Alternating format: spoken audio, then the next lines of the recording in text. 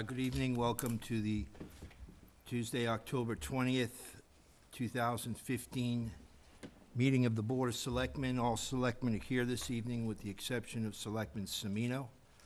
Our first item on the agenda is 6:30 p.m. Fiscal year 2017 budget introduction. Brian Ballantyne, Finance Director. Mr. Purple. Thank you, Mr. Chairman, members of the board. So this kind of officially kicks off our budget season. If you recall, last year when we began about this same time and did something similar to this, just to make sure that a lot of the issues and things we were taking a look at as a matter of the budget process out on the table early and often. The intention tonight is not to get into a whole lot of detail on a lot of things with some of these initiatives. I do want to present them to you tonight so that you've got an idea. If there's something that the board really is not interested in moving forward in the budget process with, we'd like to know that so that we don't spend the next 4 or 5 months working on it, only to find at the end that it's not something we're going to move to town meeting. If there are additional things that the board is interested in, we'd like to hear those things this evening to be able to give us some ideas as to other things to look at. Some of the things that Brian is going to go over in terms of FY17 initiatives, they are at this point conceptual.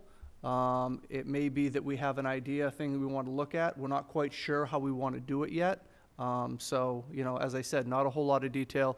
I do appreciate the department heads that are here this evening. Most of them have something that may be included as an initiative for the next year, or they just want to make sure that we don't do anything to them this early in the budget process. So I'm not sure which. But I will turn it over to Finance Director Brian Ballantyne. Town Accountant Heidi Krieger is here in case you have any intricate, detailed questions on the receipts. With that, where you go. And Brian, before you start, I just want to thank you for the materials that you submitted in advance of the meeting. They were posted online. Everyone, to the extent anyone had any interest, they could review them, and I thought they were comprehensive and straightforward. And with that preface, the floor is yours, sir. Thank you. Good evening. As the town administrator said, I have Heidi here with me to do any assisting that may be necessary. There might not be any, but this is something we did last year, and it seemed to be helpful to the board. Look at a few things that we're thinking about, that the department heads are thinking about. Just note that, again, this is kind of a treetop level early blush at the 17 budget, and certainly things could change. This is mid-October. It's still going to almost be 70 degrees Thursday, so we still have a little ways to go. But as you know, as a quick reminder, the budgets are coming in now. Maureen in the Selectmen's office has been receiving them. We've already put out our paperwork, so the department heads are working on them. Some have been already received, and so it's ongoing as we speak. So as you may be aware, in November, hopefully they'll all be collected, and the usual procedure after that will be to review them and talk about them and go from there. And that's when we'll get into the real detailed conversations. So just quick, this isn't a very long slideshow, but we'll start with fiscal 2015, which just ended. The annual audit is undergoing right now. In fact, the auditors are in. It's nearing completion. Again, we are not finding any major issues, which is always good for a community to hear. So let's hope that none are found. We achieved all our revenue projections for fiscal 15. Actually exceeded all our revenue projections, which is good news. However, our free cash, which was certified at a little over $1.1 million, was a decrease of about $400,000 from the previous year. And as you know, if you think back, there's a couple of reasons for that. The snow was one of them. There were a couple other various reasons that the revenues, even though they were above our projections, they weren't as robust as the year before. And the last reason, the major reason, is a lot of the departments spent their allotted budget this year. Some years we do have cases where the departmental budgets come in, and some of the large ones, especially public safety or DPW or benefits, can have substantial balances depending on what happens, and this year that did not happen. Pretty much all the departmental budgets were spent down. So the at town meeting in 2015, 5 months ago or so, we finished with an estimated 2.2 million levy capacity, which was pretty high. Fiscal 15 continued. Some balances, just a note at the end of June. So our post-employment fund that we began a few years ago, and we are now dedicated to funding annually, is about 336,000 with another 250,000 that we did add per the town meeting in April. Stabilization fund, again, we actually got a little more money in there, so that was 445, and again, added about 90,000 there. And the CPC fund, of course, these are all special funds, 1.4 million, although that's a little misleading. It's kind of a running cash balance against projects that are committed. So 540,000 of that is sort of committed to projects that were already approved. So we'll take that to note. 16 issues and comments. We are in 16.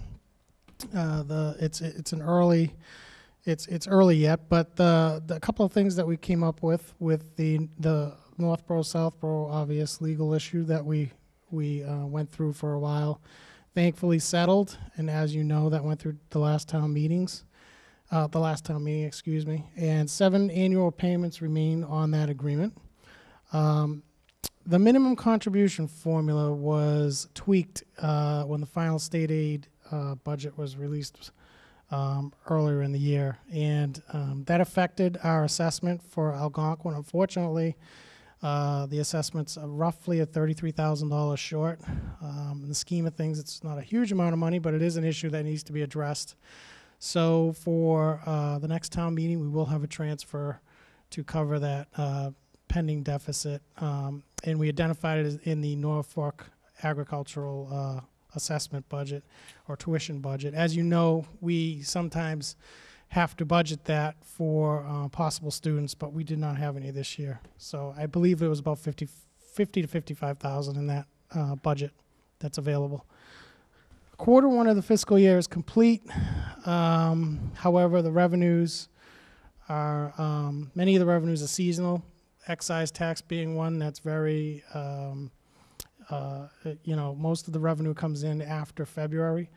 A lot of them tend to run like that, so we don't have a complete picture on where we stand on that, but we will, probably 2 to 3 months out, we'll start to get a better view of that. The reserve fund was used already. It's one thing we want to watch. Facilities and youth and family did have some commitments they asked the advisory committee for, and they were granted. So about 92,000 remains for fiscal 16. Again, we'll have to watch that, see how the winter is, and as time goes on, we'll update the board on that. The assessor's office is completing the reval that they are required every 3 years. It's actually complete now. I shouldn't say they are completing; it is complete. So it was a big project for the assessor's office. It's not an easy thing, and that's great that they got that done. So the new initiatives for fiscal 17, here they are. Now again, these may change a little bit, get tweaked. There could even be something that comes up that we don't have on here. However, this is our first sort of blush at what might come through the budgets to give you an idea. So there's various departments listed here. The library, additional page hours, and they eliminated one position. So there's a little bit of a reorganization there. You'll hear more about that during the budget season with the library. Formalizing a human resources position, again, not sure how that may fit into our organizational structure quite yet. It's something the town administrator and myself think that the town might be ready for, but and as is bullet 3, full-time IT director. We've talked about this before. The town was hoping to find a part-time IT resource person for the town hall in various locations. Have not been able to do that yet. We may or may not bring this forward depending on what happens the rest of the year. The police department, 2 new full-time officers may be requested through the budget process. So obviously, safety it will be an issue and will be talked about during that option. Some fire training, that's pretty straightforward. DPW, some change in a staff engineer position.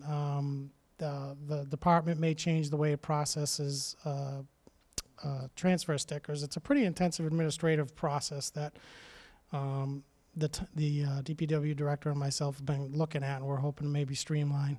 And a new full-time employee for the transfer station. Disposition of Fayetteville Hall. As you know, cable will be out of that building eventually, and that will leave one department with 2 employees. May not be the most efficient utilization of some resources, so we're going to look at that. Conservation Commission, increase in maintenance funds for the Breakneck Hill due to the dissolution of the cow fund. I think we've all heard about that issue, and the commission may or may not need to come up with some budget funding in the area of $2,500 to $5,000 next year for some of that maintenance.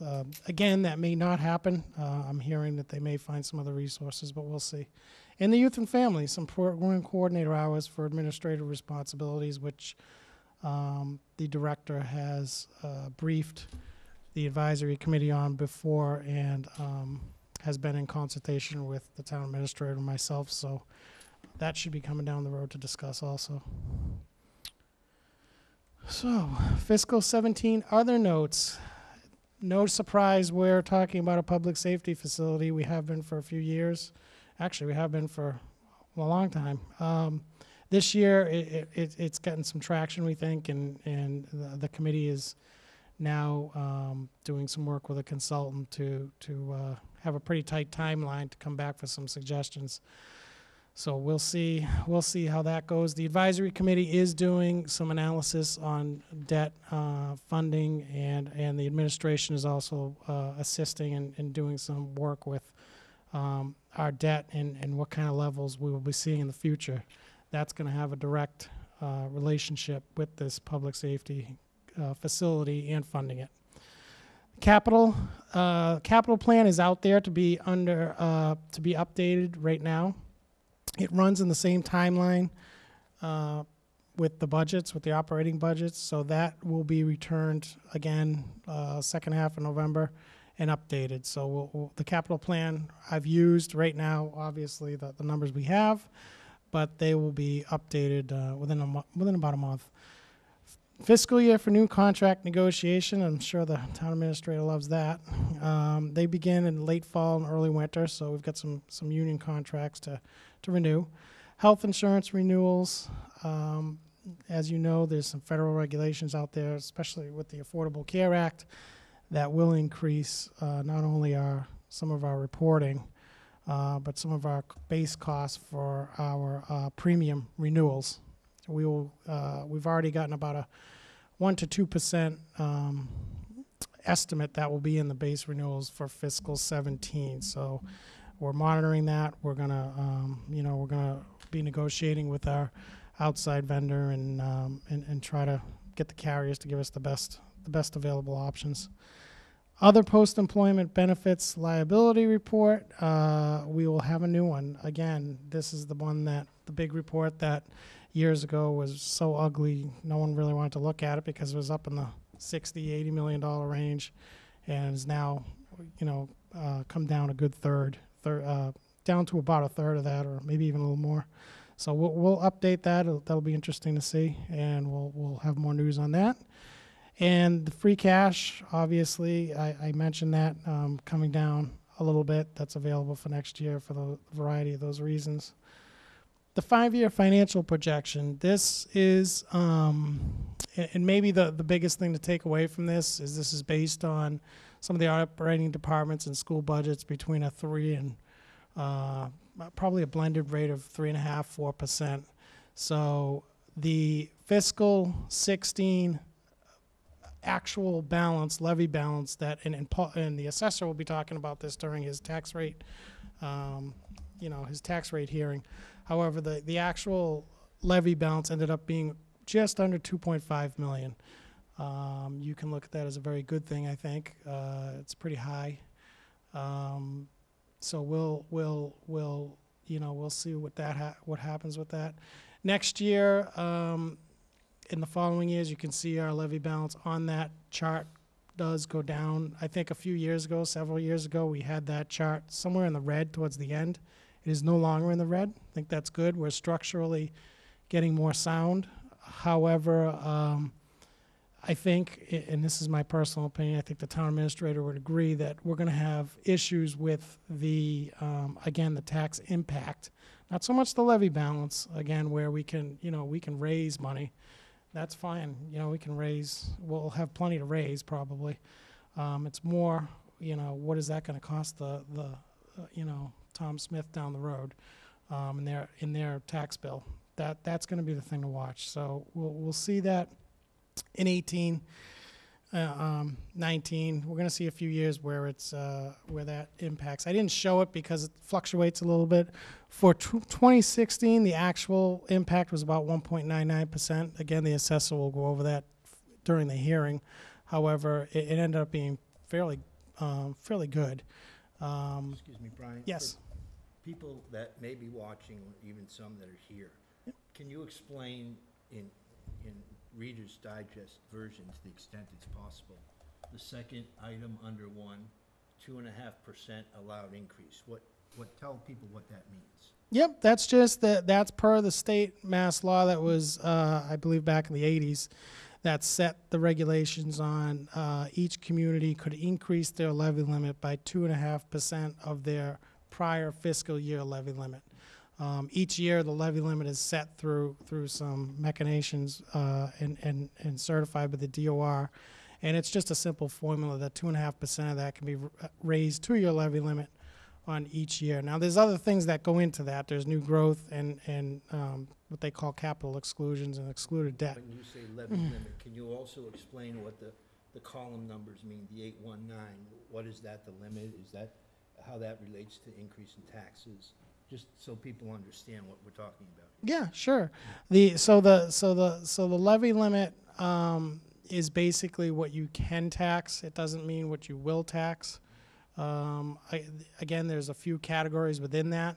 For instance, our wonderful, fairly new schools that we built go into debt that is added on to the levy limit, because they're excluded debt. So it's a special category that you just put that in addition to your levy limit. So that levy limit isn't what you're going to spend. It's basically what you can spend. And then you add on to that your local, mostly your local receipts. There's some different categories in there, but in transfers, other things like that, but mostly local receipts.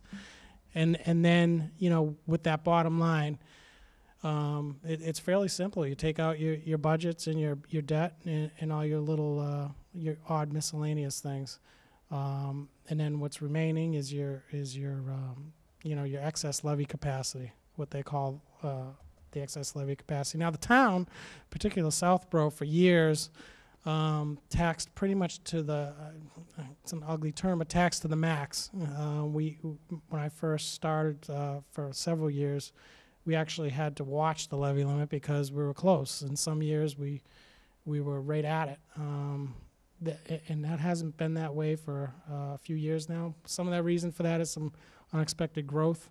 New growth we're pretty conservative with, and there's components of new growth that the assessors can't predict that have come in a little stronger than predicted.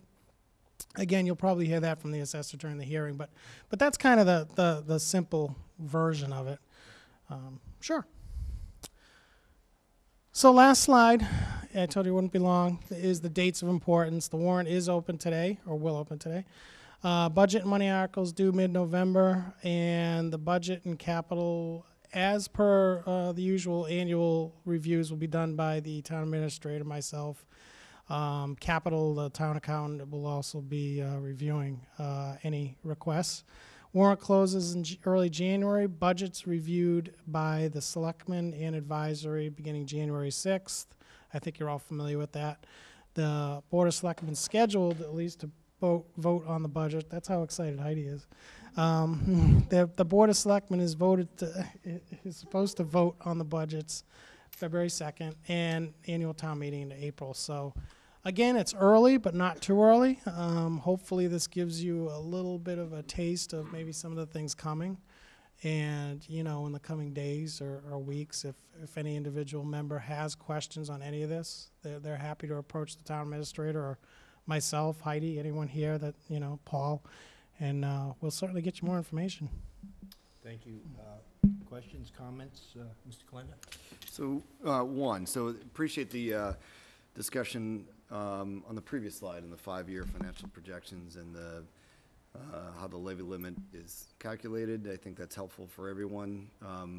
You know, I was looking at new growth, and can you explain a little bit more about what the new growth numbers consist of? And then looking at 2017, you know, I mean, these are estimates, right? But there's a significant reduction.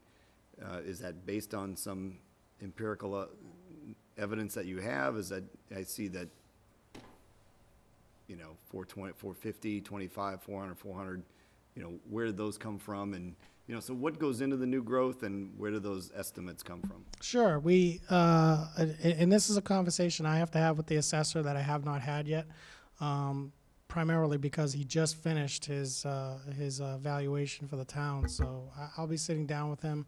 We'll actually revise these once the budgets come in next month and we go along a little further. Especially for next year, because that'll be sort of our year that we can start fine-tuning. We can adjust some of these. But the new growth, a component of it, the assessor does not, well, let me step back. Southborough is sort of a town that for a while has been built out, almost built out. There hasn't been a whole lot of, large housing starts. So for a while, I mean, the old joke would be Mark and, Mark Robideau, the building inspector, and Paul, the assessor, would be trying to find, as many porches and some of the things like that, to some of the small home modernization projects to get into that new growth. But there's a component of it that's based on telecom issues and personal property issues that come from the state. And he doesn't know what that is. It's sent to him sort of late in the year. He can't estimate that and say, and it sometimes catches him a little off guard. And I don't have the number in front of me, but this year was one of those years. He got a number that exceeded what he thought. That's happened before to us, and it may have been in 15 or 14. So that's how that number can kind of get a little odd. And the other thing is the timing of some of the items. As you know, sometimes the fiscal year closes, and depending on the permits and the way some of the developments go, it may come in just under to bolster some of those numbers or fall outside the year. So these are pretty much was the last conversation I had with him. But again, I will be having another conversation that might be a little more, a little more finer, and then in the next few weeks before his hearing. And then, as I said, next month, not only will that be revised, but some of these budget numbers will also be adjusted a little bit. So new growth is limited to new housing starts, residential? Part of it, yes. Some of it's personal property, telecom issues, housing things, smaller projects, et cetera. Yeah, so, in terms of growth in our commercial space, economic development and growth there, these numbers do not include? Nope. That would go in there too. Correct. So any efforts, and again, this gets back to the last year or two where we've focused on economic development a little more. Any of those efforts going into that, if they do pay off, you may see them at least partially. Well, you will. I shouldn't say you might. You will see any of those hopeful wins come through these projections and numbers. Right, and the contrary holds true, right? If we have an exodus of companies that were to leave, you can see those numbers dramatically drop. Yes, you're exactly right. You'd lose, it's kind of quirky the way it works. You wouldn't lose the levy limit, but it creates other issues with revenues. Yes. Yeah, the bottom line is yes, you're right. All right. Thank you, Brian. And Dan, with those businesses, the issue is not so much the property tax, it's the personal property tax. Yeah. That's where you would lose. And just one other point that Brian made, but just to kind of take it a little further, we don't have any other Madison places on the docket right now. You know, we don't have any big projects like that. That gave us a big boost over a 2-year period. And now we're seeing the downside of that back into a normal, you know, I'm putting on additions, we're doing this, we're making home improvements, those type of things. We're not seeing big developments. If Park Central, you know, comes to fruition and a lot of that housing stock, you're gonna see that number spike for a couple of years probably, and then it may come back down again. So it's gonna be, you know, some of those depending on what we get for developments, or if we get in some, you know, large company for new business that has a significant amount of personal property. Okay. Okay? And as you know, part of it goes back to, I know the town administrator is maybe somewhat alluded to it, but part of it is smart growth and how what kind of business you get in, what developments you get in, quite frankly. If the housing, you know, the age-old debate of school-age kids, you know, coming in, and it's great when you get it, and then down the road it's a loser because they're expensive, right? And so some of the commercial development, those are great to get in if you can get them. And some of the other, you know, senior housing, things like that, all things the planner knows, I'm sure you're familiar with, but things like that, it's the type of things the town attracts too. Okay. Thank you. Nothing further? One question, Brian. On DPW, I know Karen's here, but I'll ask you directly. A new full-time employee for the transfer station, is that an additional employee? Because we know we're filling a vacancy. Is it an additional employee to the transfer station? All right, just Yes. for clarity. Yeah. Okay, Yes. thank you. I won't say yes without you, but yes. Thanks. That's it. Mr. Shea. Just curious, on the financial projection sheet, the capital exclusion debt line, where that decreases, but then has an increase in the last 2 years shown. I'm just curious what may be included there, and I'm curious, have you factored in anything yet on public safety facility moving forward? I meant to take that and actually answer that question before anyone answered it, but asked it, I'm sorry. But the Public Safety Committee, no, is not in here. So that's a big one. So none of those estimates yet, or although the next, I'm assuming the next sort of review of this particular sort of projection, we will have something in there. Whether it's, you know, I know the devil has been in the what the total will be, but we'll put something in there, or we may put some alternatives in there to at least illustrate that. So as far as the it looks odd, and part of the reason for that, there's actually a year that's negative if you look close on 19. And that's pretty much due to the the school building grant program. It runs, I think it's a 2 or 3 year cycle off of the bond schedules that were committed at the time. Due to the timing of everything, the MSBA at the time granted our grant, and it just didn't. Normally they run even, hopefully. But in Southborough's case, it doesn't. So you're getting some years where you're paying off your school bonds, but you're still having the grant that's supposed to match those school bonds coming in. So it looks a little odd, but it doesn't, you know, it doesn't screw up the budget like you might think. It just makes it look strange. Thank you. Brian, thank you again. One question I have is that you mentioned in part of your presentation that in prior years, or when you first came on board, it appeared that the direction of the town was a tax to the max,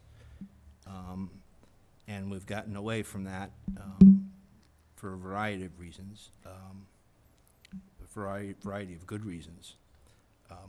One question I have, and one thing I would like to see in this year's budget preparations, with the asterisk, assuming it's not an extraordinary amount of additional work, is I'd like the departments to come in with their budgets consistent with the percentage increases that have been discussed. But I'd also like to see, perhaps as a side budget slash comment, what they would, to the extent their pockets were not constrained by strings, how their budget would look to give, in their opinion, full customer service to the residents.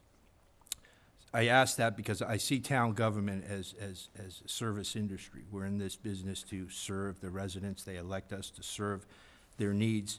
And I'd just like to know from the departments, all the departments, what their budgets would look like if they could create them with complete public service needs in place. So by way of illustration, and this may not be an accurate illustration, but by way of illustration, are we artificially suppressing the fire department budget by not including each year sufficient amount of money for training? And what is the impact of that on the residents? This is not a question, Brian, that I expect you to answer, but I'd like to know, in order to have a department operating based upon the department head's perceptions in the best interest of the residents, what would their budgets look like?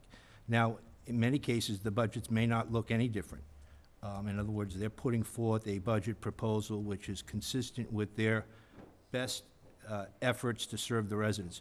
But I don't know if that's the case across the board. And I think we should know that. In other words, are the budgets being prepared, and are they being prepared in such a way that there is a shortcoming in some of the services that are being delivered?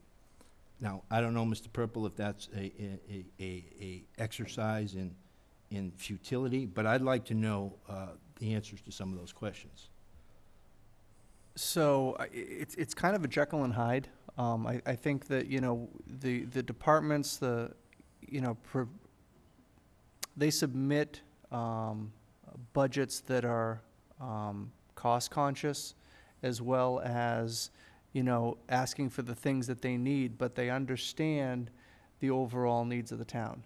Now, that being said, I think it would be kind of arduous, and again, not, you know, something that we're going to be able to take a whole lot of action on, to have them put together a completely separate budget showing, you know, here's what it would look like, you know, if we had no constraints, if money was not an object.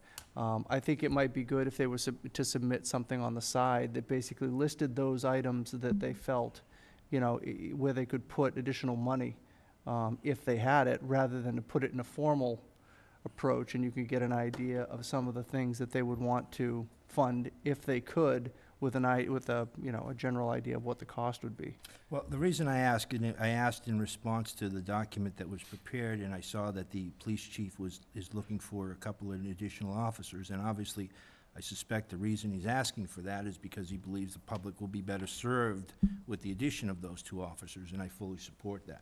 I guess my question is, are there other things in other town department budgets, fire department, BPW, you go right down the list, that the public would be better served but are not being included in that budget because of the constriction of coming within that 1% or 2%? Maybe just a Right. list of Right. those things, and Right. that's So, what I'm looking for. Right, and we don't, you know, and just as the percentage, we don't look at, you know, facilities budget can only go up 2%, and DPW can only go up 2%. We look at the overall budget increase being X percent, and then we tell the schools, this is the same percent increase that you need to keep the K-8 budget at as well. Departments have not been afraid to bring initiatives forward and to bring things to you know, to me and to Brian for our review.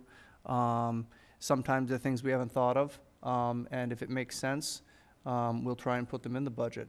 And, you know, we've done that, you know, in the past several years. I think there's been several initiatives. Some of them have saved money. Some of them have proved to be more efficient.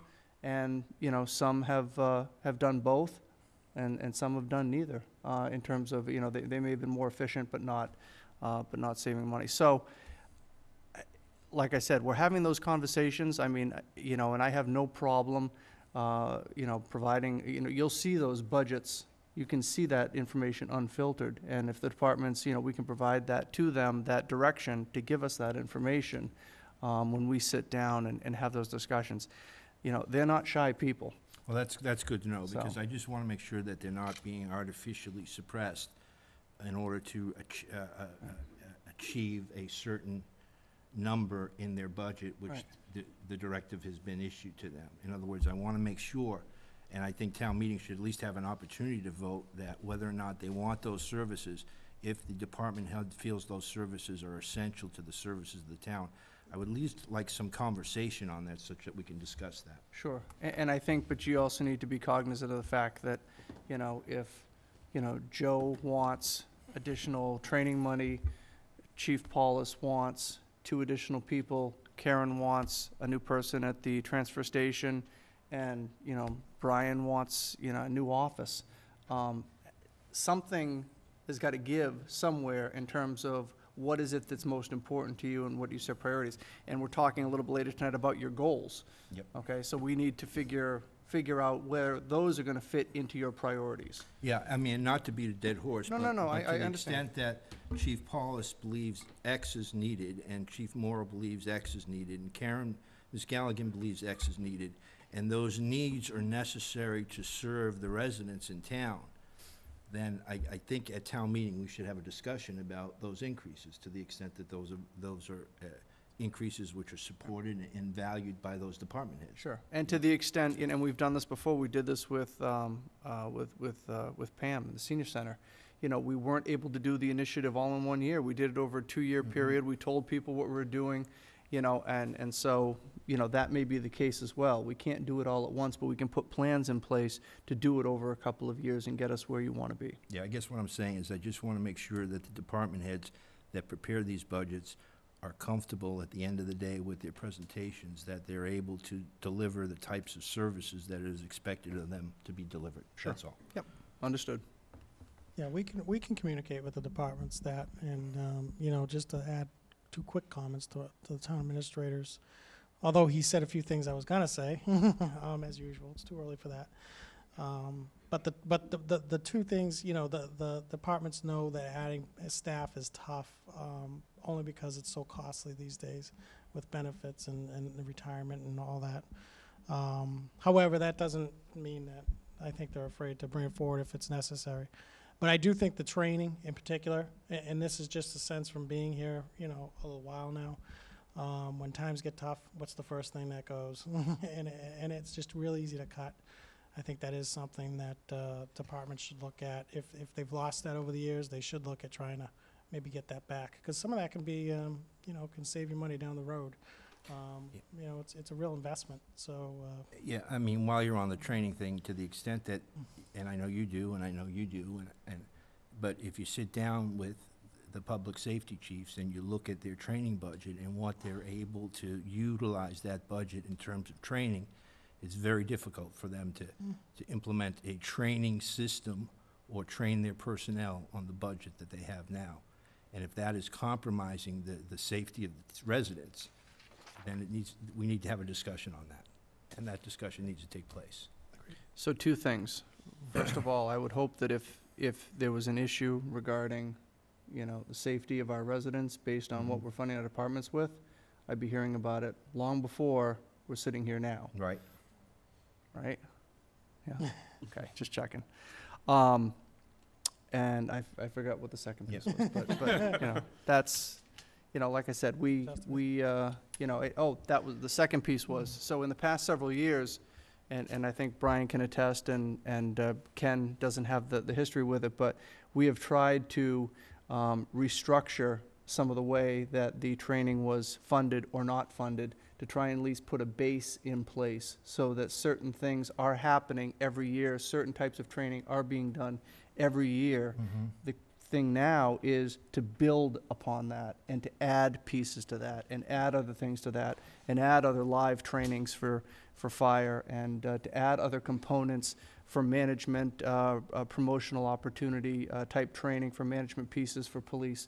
things like that, so we can add those pieces in and build on those so that we can improve the training every year. It's not like we're gonna go ask for $200,000 in training and just throwing money at it. We're trying to build a systematic program, so. Is there any way of, any type of a comparison as to what other towns do with regards to training in public safety departments? I mean, is that information that other towns readily give up, or is it something that you have to dig out by looking at their individual budgets? I'm not sure how much detail you would find, it probably would be conversations the chiefs would have to have with their peers. Again, you're gonna have to find comparable departments, and, that can be difficult depending on how the staff is structured. But, it is something we can take a look at and see how they're doing them. I know that the chiefs have identified ways to do things, and, Ken has been very good about that, especially in last year's budget. There were various types of training, and I think he had 5 or 6 different programs that he wanted to fund, and essentially it was, we'll do these 2 and pick another one, and we'll do that.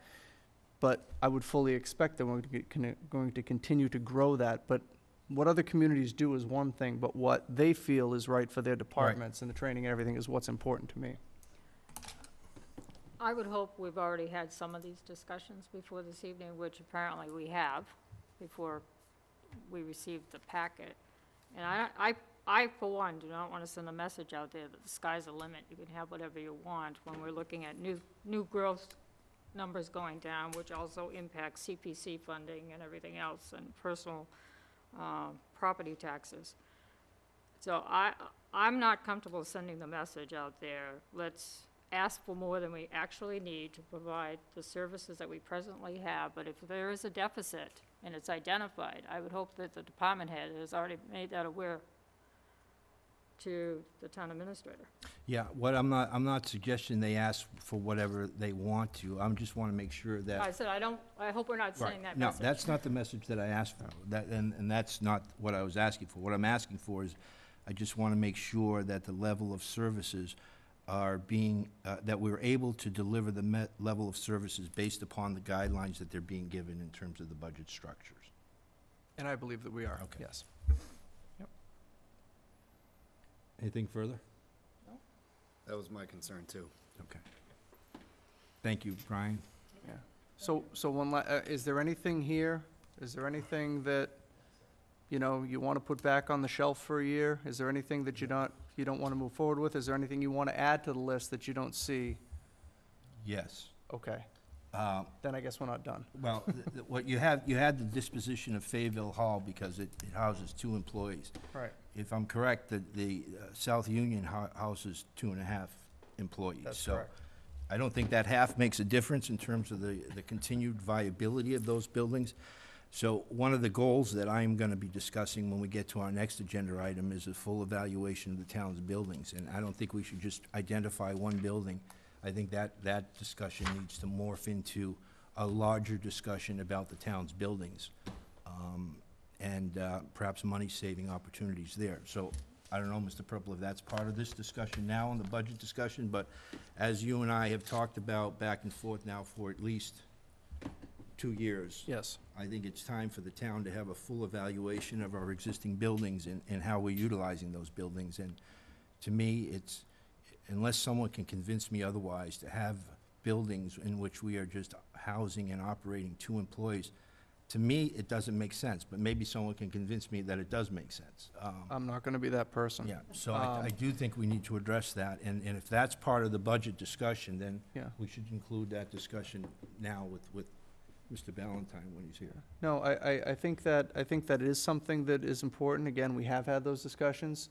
And when last we left our heroes, we had created a facilities review committee. I was suggesting that we really need to bring somebody in and do a master plan for our buildings as to what we have, the conditions, future needs, uses, and some recommendations on how to get the best,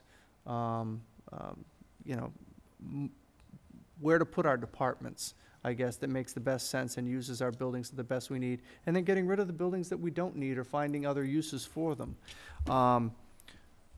The board wanted to wait to set this committee up and let the committee run that process, and, you know, we really have not had any interest for that committee. The Public Safety Committee has kind of run off and doing their own thing and doing it very well. But this is kind of, you know, fallen a little bit behind. Fayville Hall is kind of the, you know, the tipping point, because when the cable moves out, we fall under the responsibility of all the utilities, the insurances, and everything that they've been paying to this point.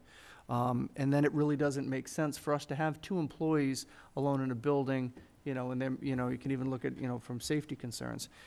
To that end, we had talked a little bit about the new state initiative through the Division of Local Services Community Compacts that the governor's office has put together. And essentially, the communities are allowed to submit applications to the state for a broad range of things that we think we need to get done here in town, but we don't have the funds for, we don't have the resources for. The state will review the application. They'll provide you the resources to do it in terms of people or expertise. And if those people or expertise don't exist or they're not available, they will then provide you funding to go out and to procure those resources to get done what you need to. And in speaking with Vanessa and I have been reviewing this a little bit. We've asked the departments for some input, and I'm going to begin to put together with Vanessa a community compact agreement application with the state to come in and take a look at auditing our buildings and our facilities. Well, that's great. All right, and so that's gonna, so, you know, it wasn't working the way that we had talked about. This option is available. Again, we're very fortunate right now because we've got a lot of former town managers, people that we have that are friends to the communities in these positions right now that can help us to try and get the funding that we need for these things. So we will be submitting something and, you know, looking to see what we can do and the state can help us with. Yeah, and one thing, again, not to dominate the conversation or to identify areas of past failures, but I have been sitting here now almost for 6 years, and for every one of those years, we have been discussing the condition and the ownership and the maintenance and the utility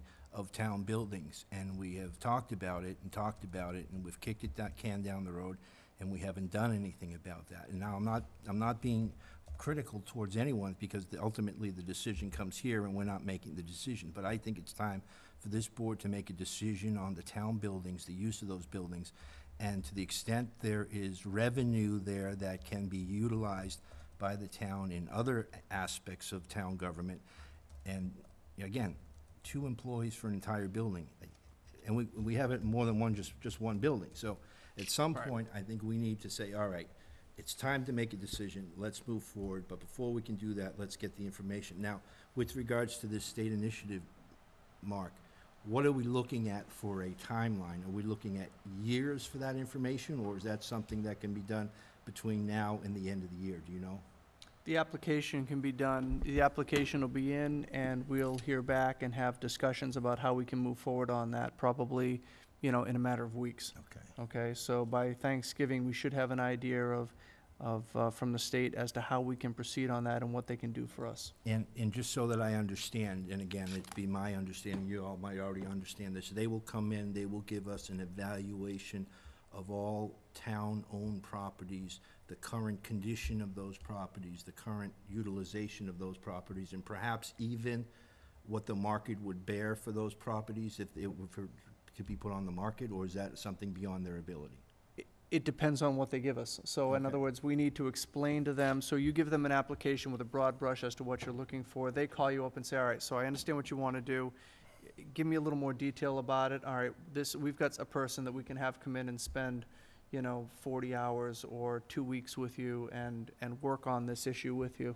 Or, you know what, we've got somebody who can come in, but I think it may be better to have, you know, we've got some money set aside. We can bring in a consultant to help you to get where you need to be on this. I'd like to hear from the other members of the board. To the extent that this is not as big an issue for them than it is for me, then let's talk about that. But like I said, we're gonna be talking, we should have started at 7, we're obviously behind the agenda. We're gonna be talking about what our goals are, and one of my top 3 goals is to evaluate the current condition of the town's buildings and the use of those, and I just don't know if it raises to the level of import on the other members as it does with me.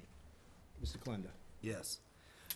And do we need Brian and Heidi here for this? Do We you wanna- don't, I'm okay. sorry, I Well, apologize. yeah, I think it is part of the budget process, though. Okay. If we're gonna need funding for an assessment, then that's something this board has to give a directive.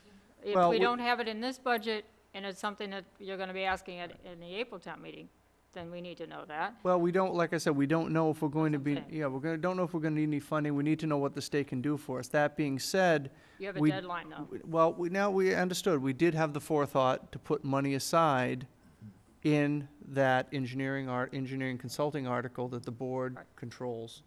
So there is money there to help as well. And even if we, for some unknown reason, do not receive the information in a timely fashion for town meeting, this board should make the decision sooner than later to move an entire department into the other building that's underutilized, and to see if there's a savings in doing that, in closing the building and moving the department for town meeting. I mean, you know, the money doesn't grow on trees, and we see numbers going down, so if Right. there's a possibility to move a department, That- and better utilize a building, That process, be yeah, done that process now. is already being discussed. okay. No, I agree as well that this should be a priority item, and just quickly, I attended that MMA conference a couple weeks ago, and the Lieutenant Governor was there talking specifically about this compact program, so it's good to hear that you're Right. thinking of this project specifically as a way to utilize the resources that the Commonwealth is offering, so. Anything further on the budget? Thank you again. Our next agenda item Thank you. related to the discussion of fiscal year 16 selectmen goals. What I asked Mr. Purple to do was to reach out to each individual member and solicit from them their top 3 goals that they'd like to see accomplished in fiscal year 16. And I thought it was important for a number of reasons. One, so that each of us knows what the other board members' primary policy priorities are. 2, having in mind those policies when we make decisions which could impact those policies, we need to be cognizant of those policies. And 3rd, I think it's important for the residents in town to understand exactly what the 5 of us think the policies and priorities are in town. So it's also a community-based service. And so what I asked each Mr. Purple to do is to have each member send to Mr. Purple their list, and Mr. Purple was then going to assimilate that information or summarize that information for purposes of discussion this evening. And Mr. Purple, with that preface and introduction, I'm going to ask you to lead the discussion, if Sure. you would. So, And can I have what you just handed out? I'm sorry. Yeah. Thank you. There you go. So I've just passed out to you some, the information. Basically, it's everything that each of you submitted to me in terms of your top goals. Some of you gave me 3, some of you decided you wanted to do more. And what I tried to do is, on the second page, I just kind of consolidated those goals into a list, didn't assign a person to them. Obviously, if you want to go back and look at the, the email trails behind it, you can see who submitted what.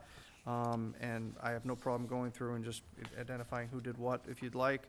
However, I broke it down into 2 categories. One of them were common goals that at least a majority of the members, listed in their responses. And there were 2 items that fell into that category: the Main Street project and also the public safety complex study. And then there were the other goals. And those are the goals that were not mentioned on a consensus of the responses. However, if you take a look at some of them, they do share some common themes. So, for example, there are 9 other goals under the consolidated list.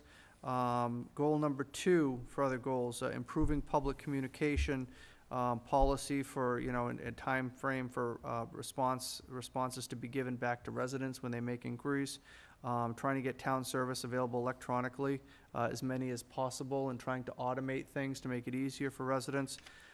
That kind of jibes with number 7, customer service orientated atmosphere, doing feedback surveys from customers to make sure that we're adhering to the policies we're setting forth.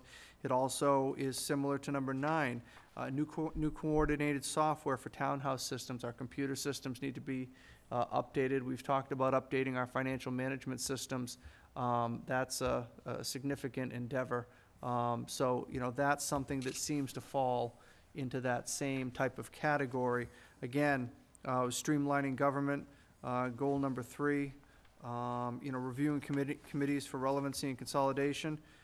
Goal 6 was essentially the same thing, just a little bit more direct and looking at specific roles and responsibilities for Public Works Planning Board and open space. And also, item 8, which dealt with the encouragement of additional participation on boards and committees and trying to get new people involved, and how do we do the outreach to try and get people involved, and to take the chance to put new people on committees that, that have important business to take care of in town. So if you look at it in that fashion, instead of looking, at 11 goals, you're basically looking, having a discussion about 7. The chair had said top 3. I don't know, it's up to the board's discretion as to whether or not they want to look at something beyond that. Well, I think, obviously, first of all, I want to thank everyone for doing it. I know that sometimes doing these things it's extra work, but it's interesting that at least 4 of the 5 put as one of their top 3 priorities, if not the top priority, the public safety building needs. And this, again, is one of those issues that has been discussed ad nauseum, Mrs. Fannis, since what, 2007 or before then? The beginning of time. Beginning of time. And I do think it's something that this board can finally make a decision on. We can finally work to build consensus in the community, and we can make it a point to have this discussion fully, but also to conclude this discussion successfully. And, so again, that's something that it seems like we're all in agreement on. And unless there's a major hurdle that I'm unaware of, I think we are aiming towards that. And then we're also pretty much consistent on the Main Street project. And again, something that has been talked about for a while.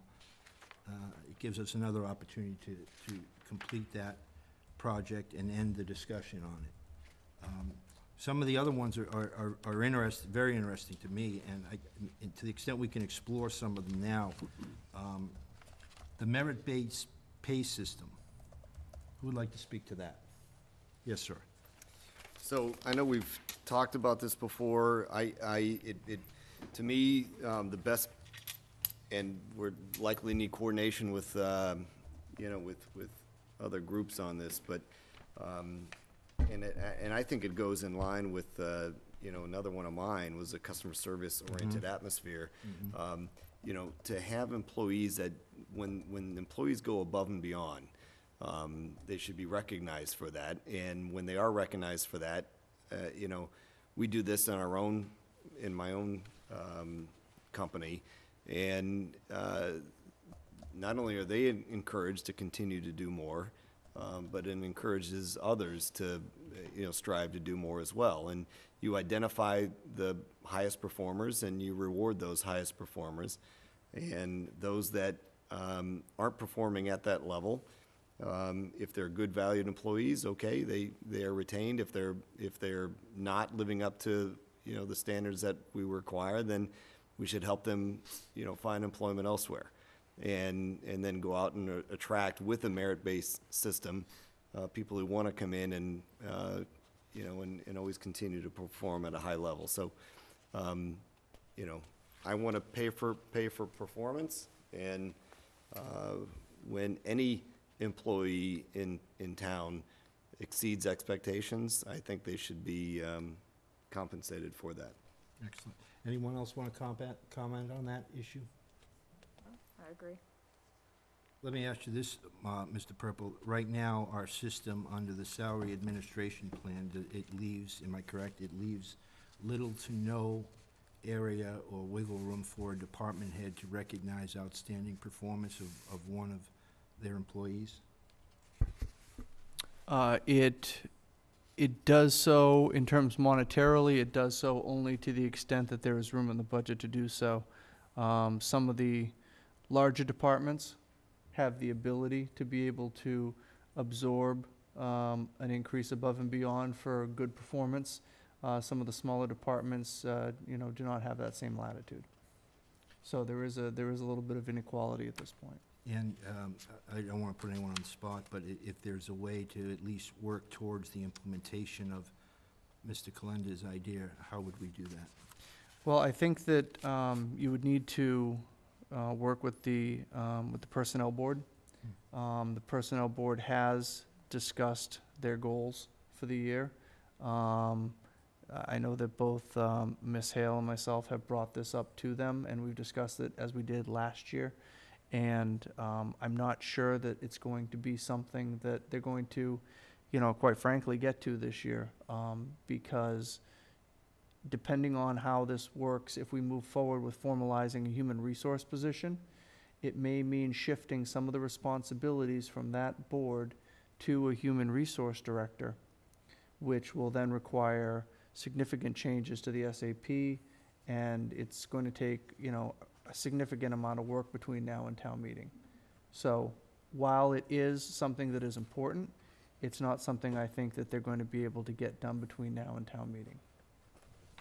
Could it at least be established as a goal or priority, if not something that can be done prior to town meeting, or by town meeting, something that is a clear goal and objective of the Personnel Board for, next year? It is something they're interested in. It's not something that they're saying, we don't want to do it. We don't think it's something we need to do. I think that you've got people on that board, you've got professionals in this town who feel it's something that, we definitely need to explore, but we need to make sure we do it the right way. And I don't think it's something that we can roll out,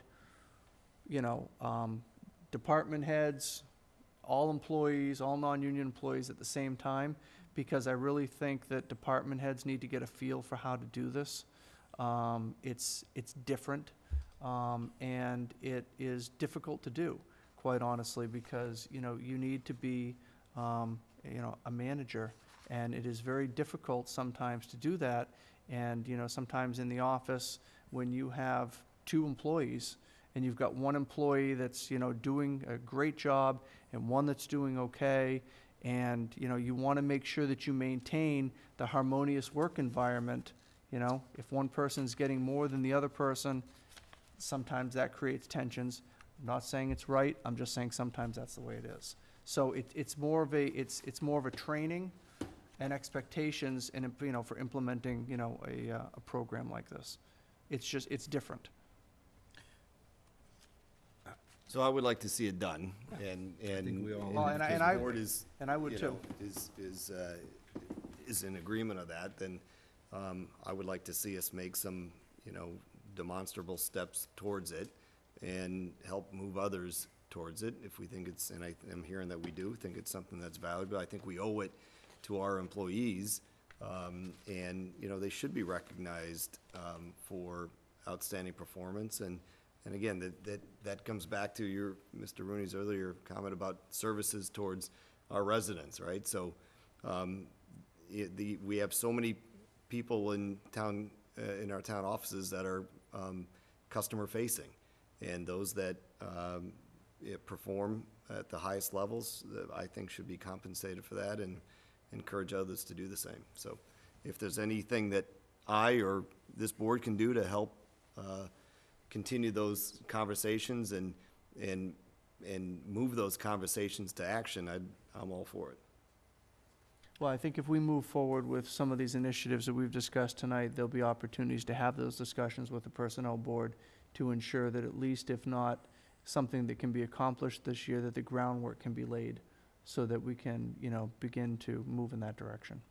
Could So, I, go- I'm sorry, go, could I just ask that go, the yeah. personnel board, along with the town administrator, work together and make a presentation to this board as to how we could achieve it before? I know I brought it up in a contract situation, and it was hard to identify what the separate what is expected of the job and the performance of an individual, and how to reward outside of what your expectations are. So I would like the personnel board to give feedback to this board and how to accomplish it before we make it The this year's how-to, goal. the how-to is maybe a little bit more difficult than implement, than who Right. deserves it, because I assume if you ask every department head, they're gonna be able to identify immediately those employees that are doing the better job or the best job in comparison to other ones. I think they should be able to do that. Whether or not they want to is a different story. Right. But I do agree in terms of how to do it. We should have that discussion, because I do think it's a very important objective and goal, call it whatever you want to. Selectman Semino had one goal. His goal 3 was, talked about specifically assigning an individual selectman as a liaison between the board, our board, and every other board and committee in town. It would then be incumbent on that selectman to seek out an interface with each of his/her assigned boards and committees to keep abreast of current issues and ensure that the rest of the selectmen are aware as well. By doing that, he's not saying that you're excluded by, to attend those meetings, but he would like to identify a selectman.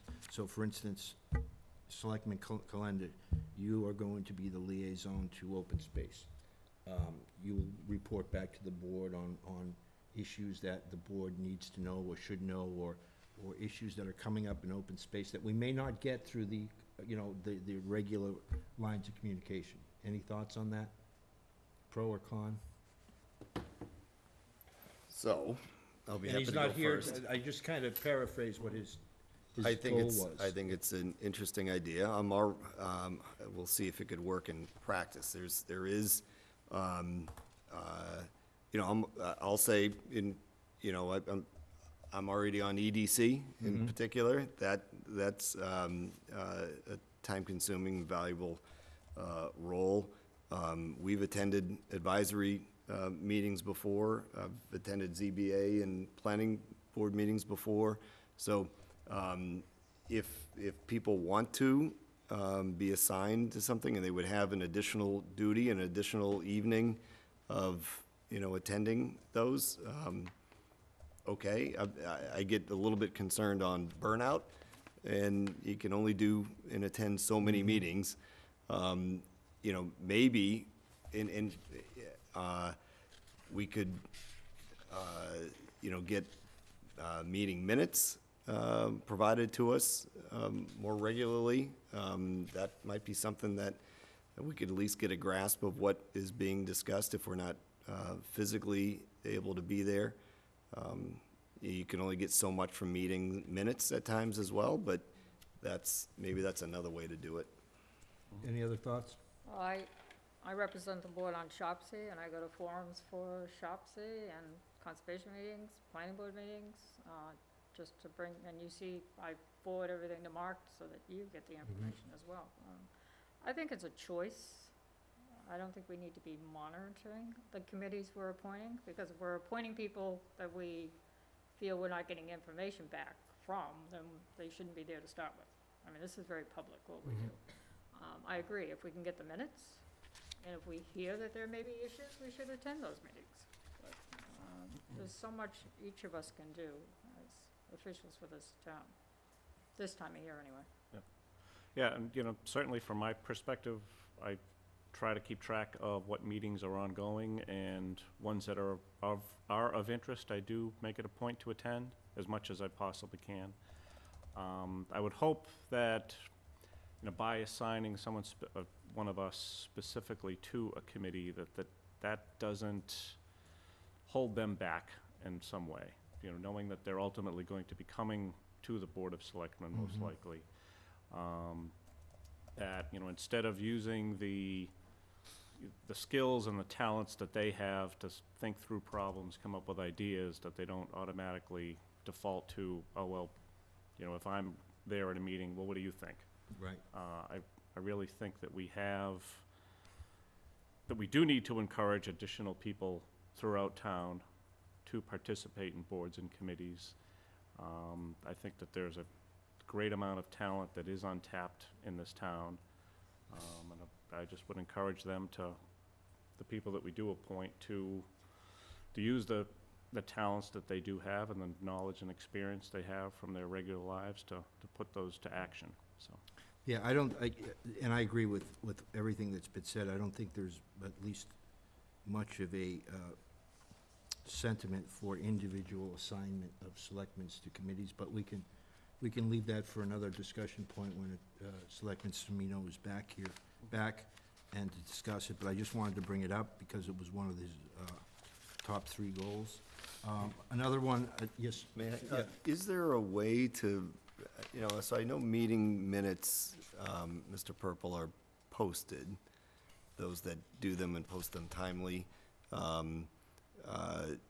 Is there a way to have a consolidated view of those in one location, or is it going to each group's site and looking for it? Is there a better way that those could be made available to us and really the general public? Well, I think to the extent that they're available on the website under the departmental page, I mean, if you start throwing them all together Mm-hmm. in one area, that's going to get convoluted. Yeah. Especially Okay. when you've got All right. agendas, You're right. minutes, executives, packets. Okay. I'd like to acknowledge and thank Mrs. Faniff. She's now going to be our new IT selectman because she's talking about new software.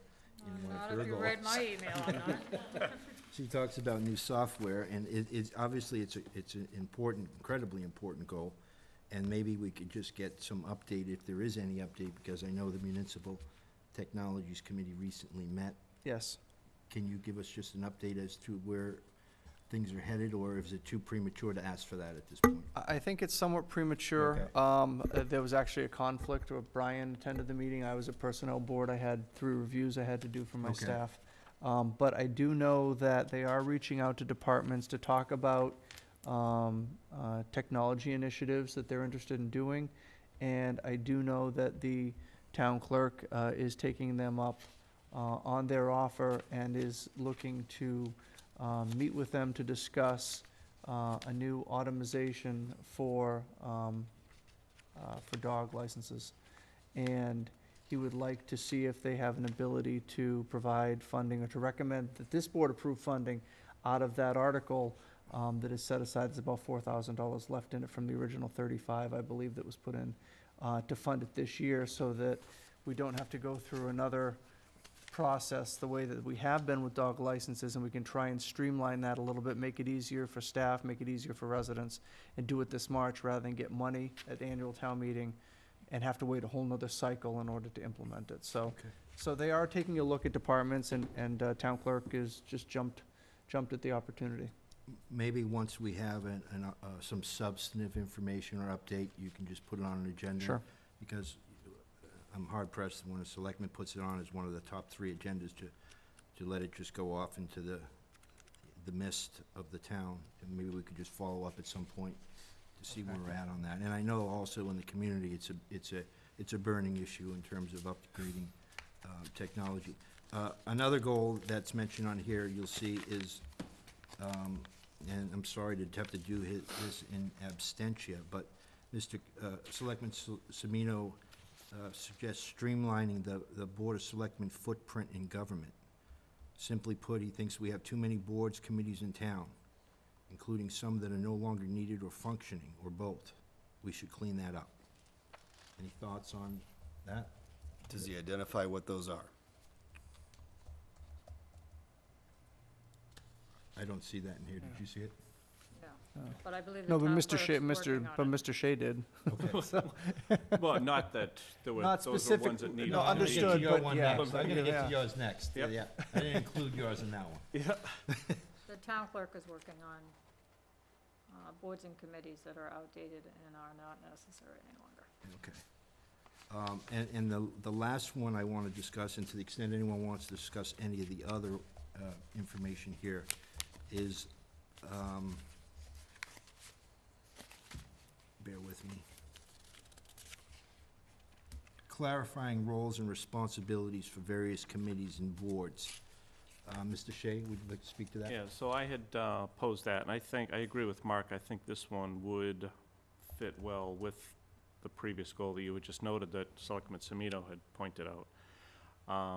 And I had gone and specifically had identified open space and the Public Works Planning Board, and not to say that it's limited to them or that there are major issues with either of them, but my main point with respect to open space is I don't want another Barn Hollow situation in this town. And I know that there was a meeting last night with the planning board on the potential for a development of property off Chestnut Hill Road that open space has identified as a key parcel of land to keep as open space.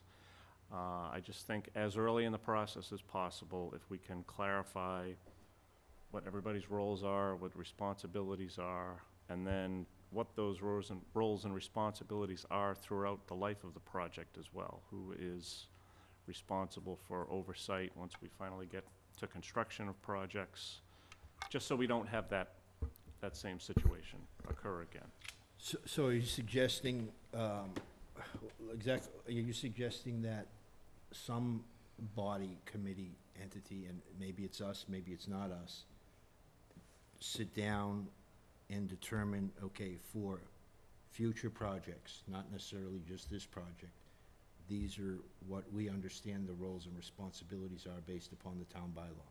Or what is that? Exactly. And if the town bylaw is not clear with respect to open space, is that something that we can try to clarify, through Yeah, I'm wondering an whether or not article the at town planning meeting. board would be the better entity to. Well, and I to- think a good starting point would be to try and have an open discussion with both the open space planning and the planning board, just to start that.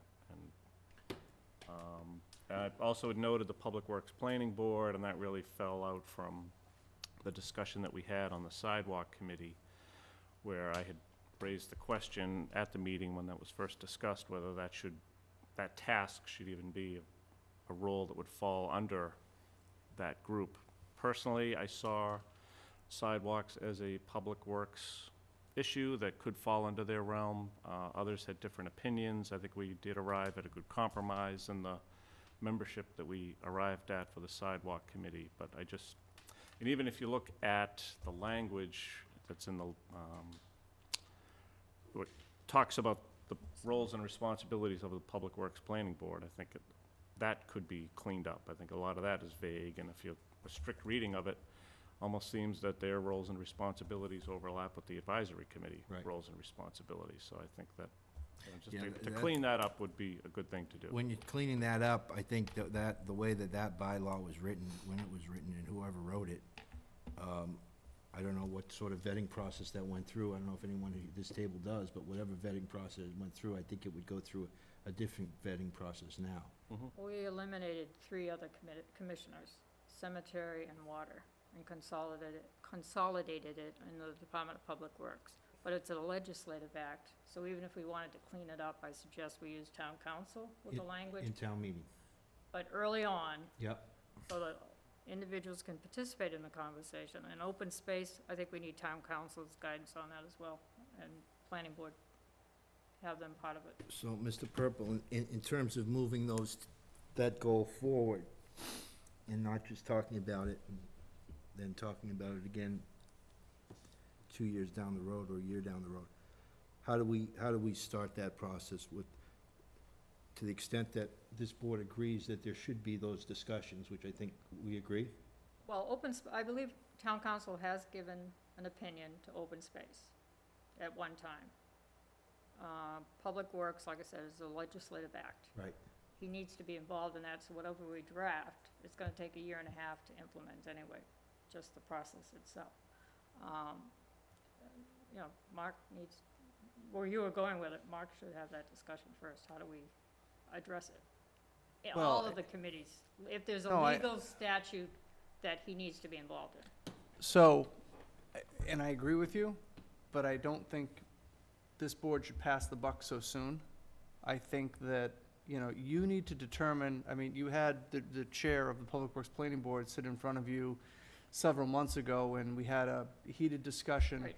And, you know, the question was whether or not, do we even want the Public Works Planning Board anymore? You know, does this board want to continue to use them? And, you know, a lot of things were said in the heat of the moment, but I really think that, you know, you need to determine whether or not that you want some of these boards to continue, or some of these committees to continue. Some of them are gonna be easy. Some of these committees were set up a while ago, nothing has happened, they've sat dormant for 5 years.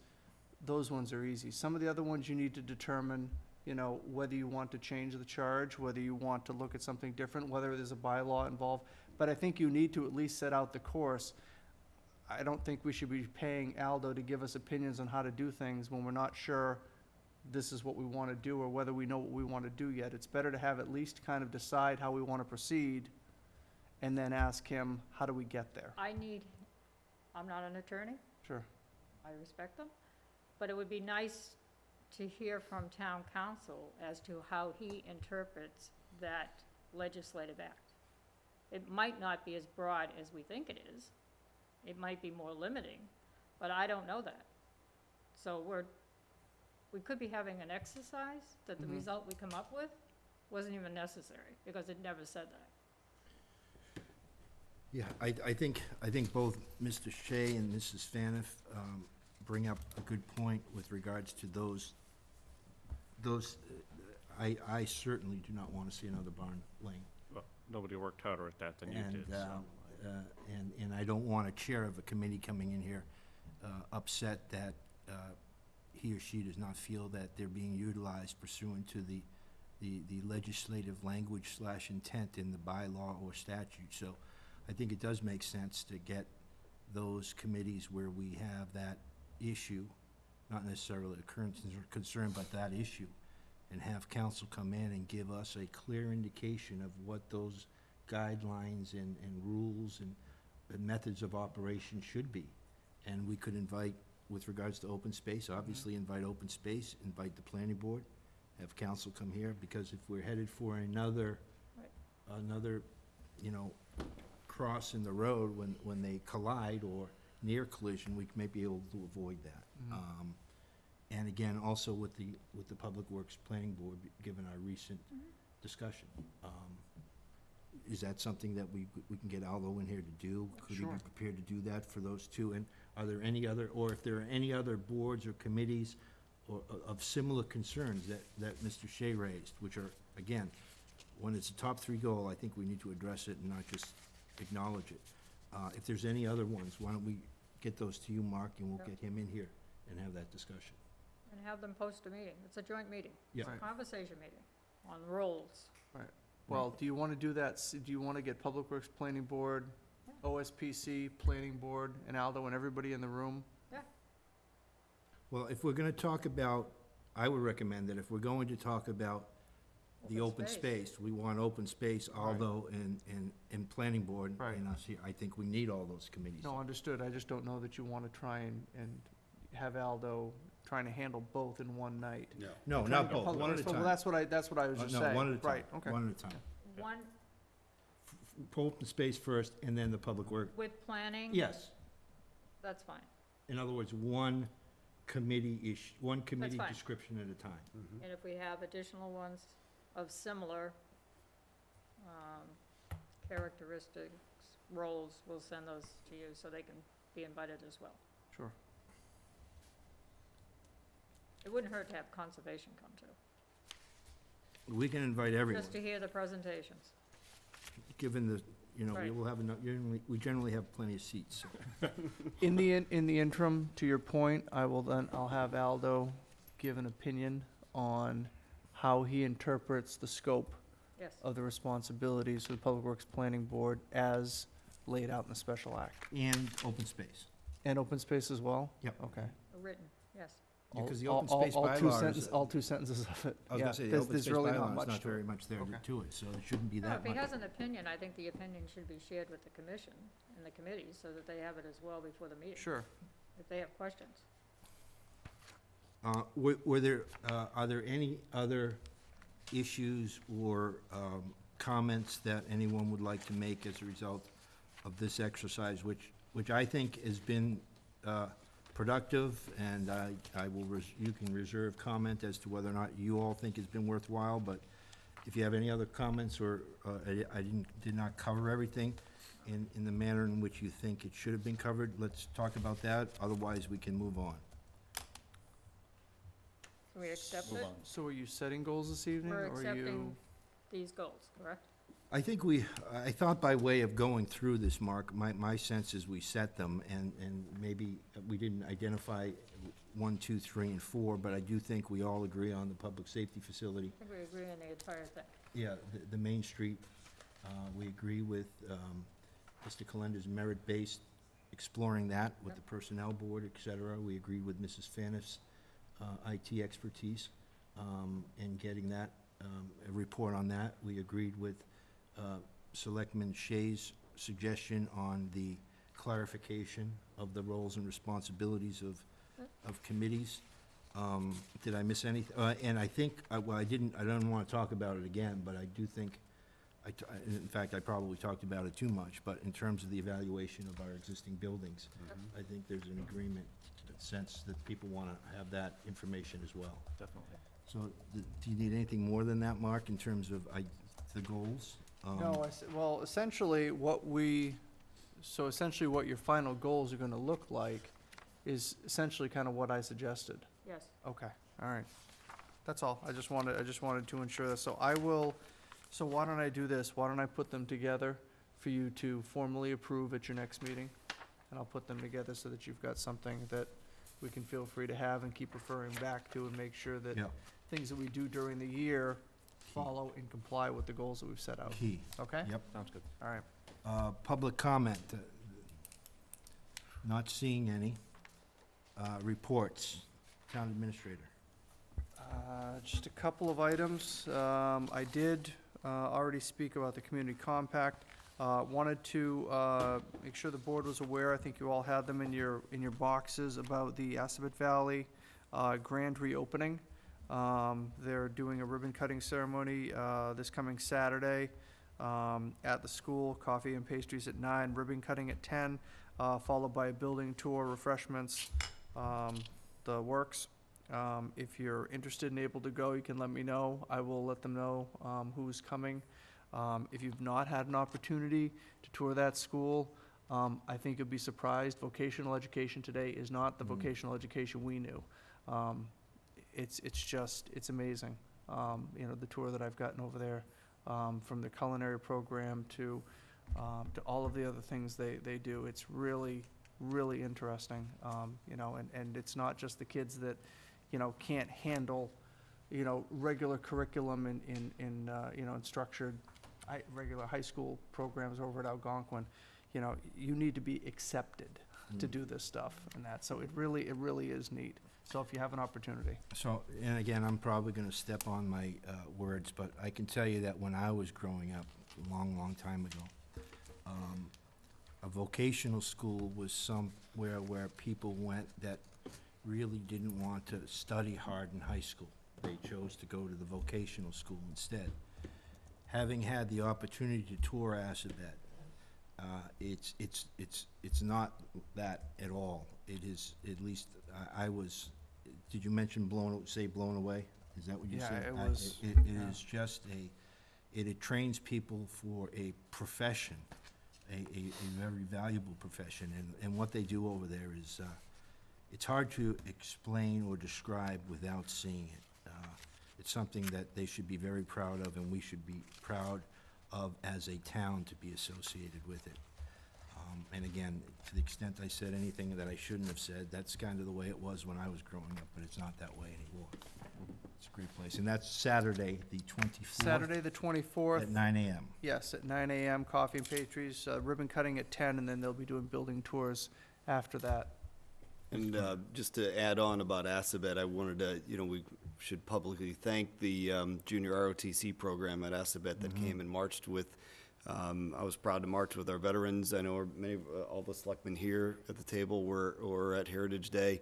And the junior ROTC program from Assabet, a number of their cadets came and marched with us in the parade, and very impressive young men and women in the Corps of Cadets there, and clearly at that school. So, well done.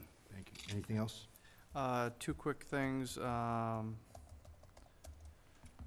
just wanted to give you an update on the, now that the chiefs have left, the Public Safety Study Committee. That has moved along. We had our kickoff meeting last week with the consultant, with Jeff Shaw and his team.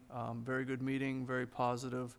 I think that we've really got, in my eyes, the right person to kind of evaluate this stuff. The consultant spent, I think, a total of 5.5, 6 hours with both chiefs combined on Monday, yesterday, going over space needs requirements, looking at these various things. So you're going to want this, you're going to want this. This is necessary for the state requirements, federal requirements, that type of thing. So we'll get an idea of what things look like.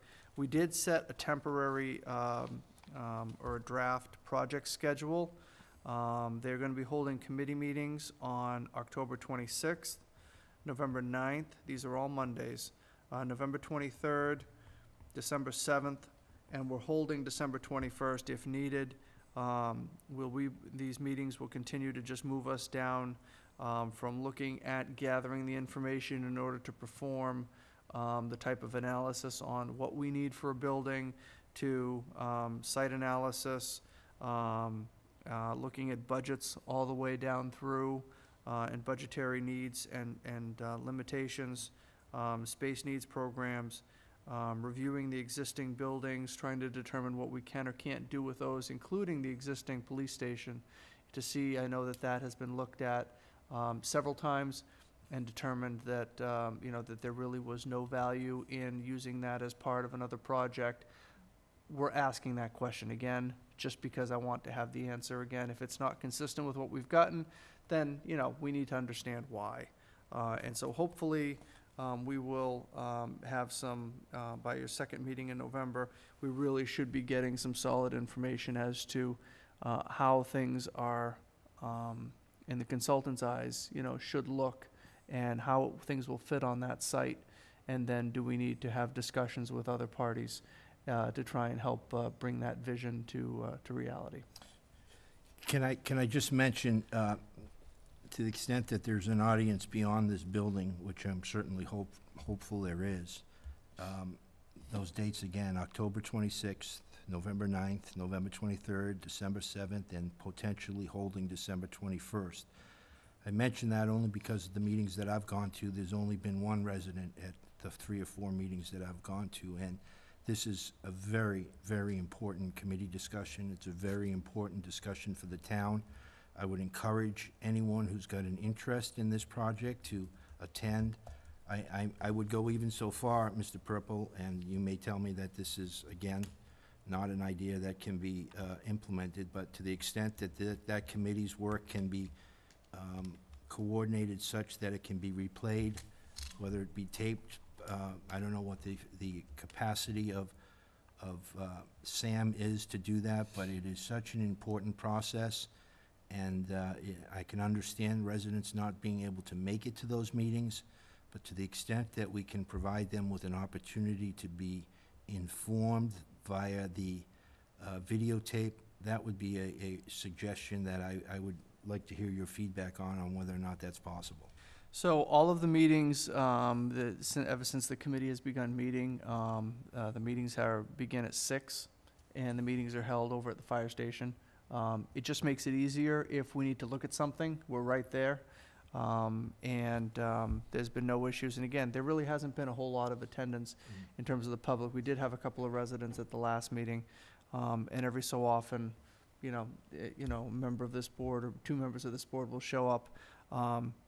and when Mr. Shea comes, he has to answer questions about what happened before, so. But now we have Mr. Goodney on the committee who is able to handle that role. To the extent that Sam is able to come in and tape some of these meetings, I think it would be interesting. We've already had discussions at the last meeting, and I asked the consultant, I'd like them to be available for us to do some cable shows, to talk about the process and move forward. But again, it might be good to see if we can have them tape, a couple of these, because as you noted, there are only potentially 5 meetings. Right. Before they come out with, a recommendation, that, or, whatever options to the committee then needs to bring forward a recommendation to this board and needs to make sure that that's something that this board is going to be willing to carry forward to town meeting. So, I will touch base with Sam and see if they're able to cover those meetings and give them our tentative schedule so they can put us into their queue. That'd be great. I mean, that's a priority for this board, that project as a whole. So I think every meeting should be taped. How often, Mark, have you had to go off into the fire station to look at some of the facilities, especially now, given that the consultant has already spent a lot of time there? Do you think those visits or those inspections will be less in number? I think so. I think a lot of that stuff will probably be done offline in between meetings, so that, they want to make the most out of the meeting time that they have with the committee. So, here's what we've done, here's the work we've got, and here's the product that we're starting to develop from it. And now we're at the point where we need committee input. So maybe you could talk to Mr. Hamilton about Sure. the mechanics of having the meeting done here, such that the taping would be a little bit easier. Sure. And maybe there's not the need to inspect the fire department or the facilities or the police department, given the proximity to where they've been meeting. I do agree it's an important meeting to get out and to, listen, at the end of the day, we're gonna need consensus. We have to build consensus. We have to get, we have to work very hard on public education. And we have to make sure all available sources of information are presented in multiple different media. So I agree with Mrs. Fan. If we can get all those meetings recorded, I think that would be the better of the choices. And it'd be helpful for this board. I mean, there are meetings I have attended, and there are 4 or 5 residents there that aren't necessarily the same residents that are there when Brian's there, or Mr. Rooney, or Yep. others. So I think it would be helpful to me to see what's going on. Anything else? One last item, I wanted to, I'd planned to include this in my report, and then I got a call from 2 of you asking me to include it. I had noticed, based on the calendar, that it was time to check in with Mr. Aswad, a new Class 2 license down at 264 Corderville Road. And so I had a conversation with Mark Robideau. He's here this evening, the building inspector, and he's been following up with Peter Bemis and with Mr. Aswad.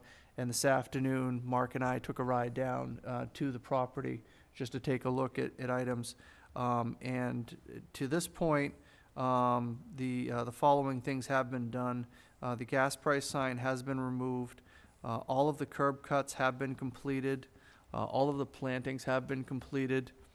The paving was completed today, and his intention was to do it today, but I think it's going to be a tomorrow item or the next day. Mr. Aswad wants to seal coat the entire parking lot so it all looks somewhat uniform, because the areas that were paved were only those areas that were not previously paved. And the parking striping is then scheduled to be completed before the end of the week. If you recall, there are some improvements that need to be made to the existing fence. The materials are there, the new panels are there for the fence. They have not been installed yet, but they are on site. And then a new fence, per the requirements the board set forth, is set to be installed next May.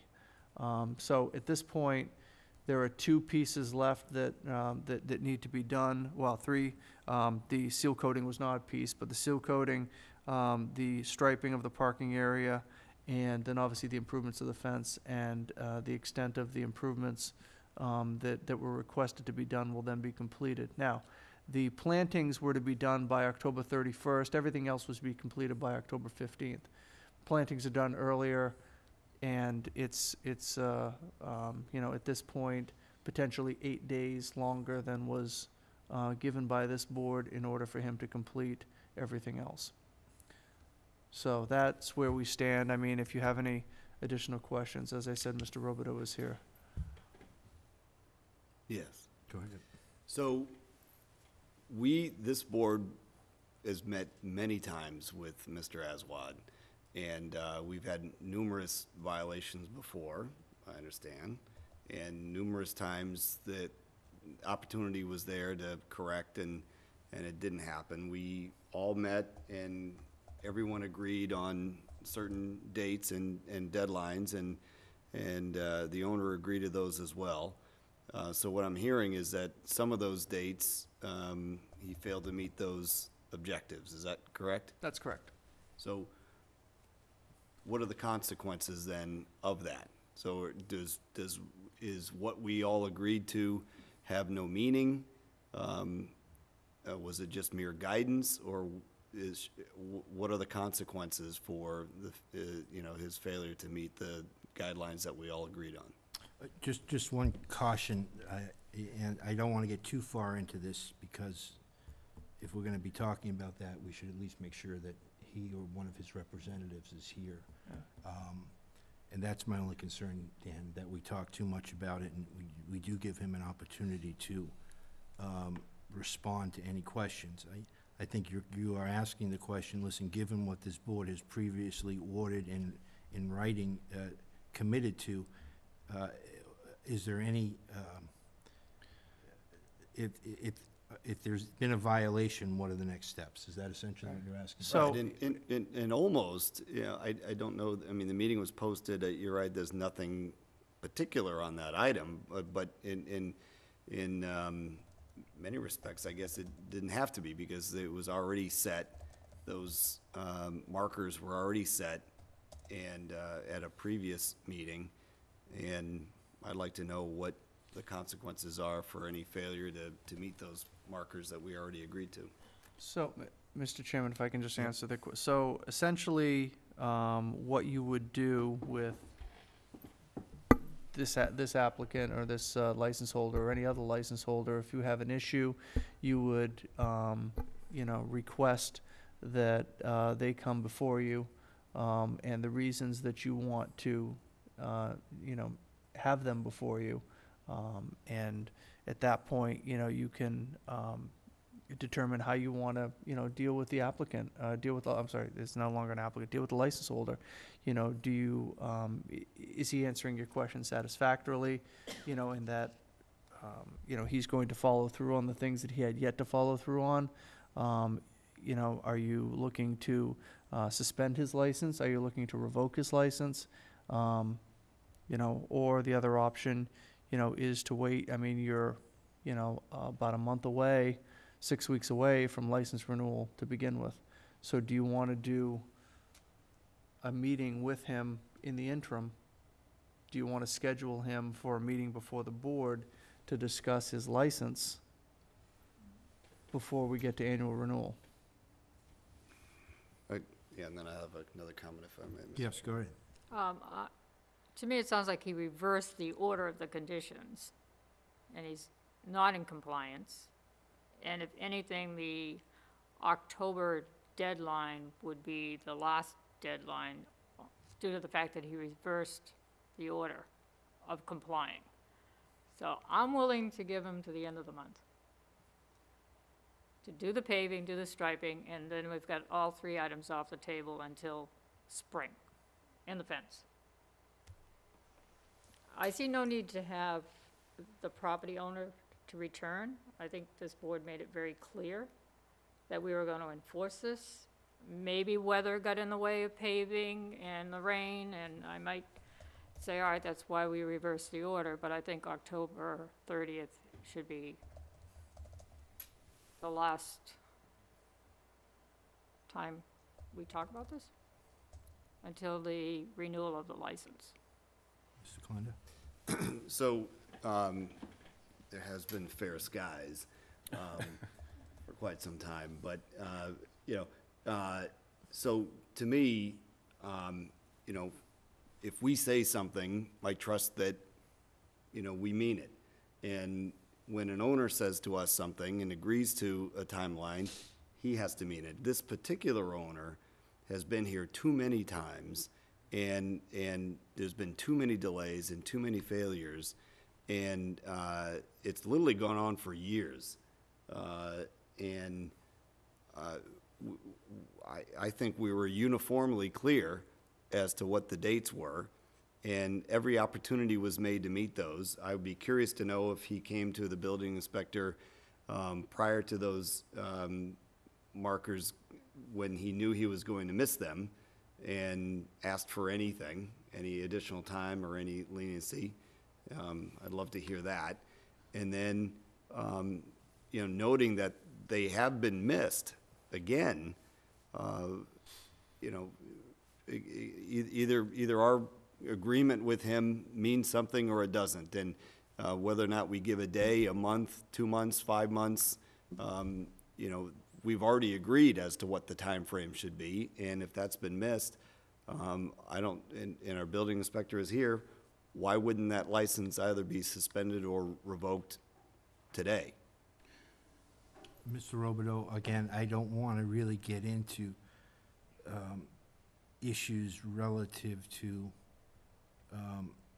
he said, she said, since one of the he's or the she's is not here. But maybe you could just address Mr. Kalenda's concern, if you can, in terms of has there been any correspondence with you, or have you had any discussion? Right. You know, I've been stopping by on a regular basis to try to make sure that he kind of gets into compliance. I know that there was some, I've been talking to Peter Bemis, and Peter was tied up most of the summer with a big job in Westborough with the MC, and he just kind of got freed up. So, you know, at the end of the day, it's not what you had ordered him to do, but the order's kind of reversed a little bit. What I can tell you is this: the site looks better than it has in the 2 years that I've been in town. I've never seen it look so good, and I've gotten, you know, compliments from the neighbors that say that, Jesus, it's really starting to look good. There hasn't been any boats there. You know, so I would ask the board to please give the guy to the end of the week like he said he was gonna do, and then see where we are. And then we can, you know, again, 6 weeks from now, he's gonna have to go for a new license. At that time, he can answer any questions why it wasn't done. I would only be speculating. What about this type of a compromise between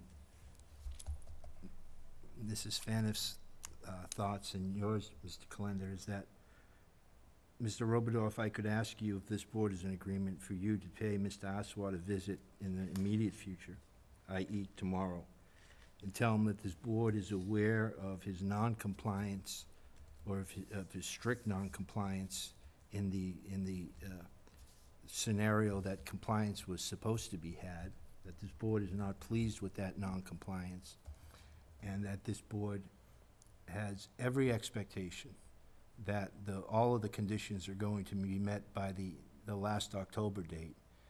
And to the extent that he has any different understanding of compliance, that he let you know right then and you report back to this board. In other words, essentially pay him a visit and tell him what this board's concerns are, and get, again, an assurance from him that, yeah, this order's been reversed, but everything is going to be done in post-haste. Sure, Is I that mean, something this board could go along with? No. Mr. Shea? Well, I was also one of the ones that had called Mark earlier today, and I share a lot of the concerns that Selectman Kalenda have as well. I haven't had the honor of being at as many meetings as many of you here with Mr. Aswad. I have driven by myself on weekends, and again, I saw the most activity this Saturday on site with the crew that he had in there, you know, 2 days beyond the October 15th date.